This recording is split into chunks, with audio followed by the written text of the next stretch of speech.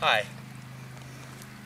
Myriophyllum aquaticum, aka parrot's feather, an invasive species that is becoming a threat to the entire country.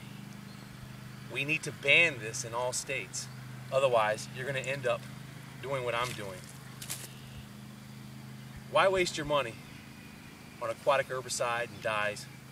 Why waste your money on various mechanisms when, in fact, the best way to get Myriophyllum aquaticum, aka parrot's feather, out is to pull it up by the roots.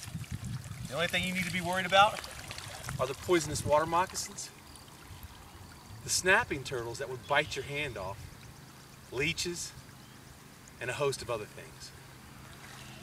But remember one thing, Myriophyllum aquaticum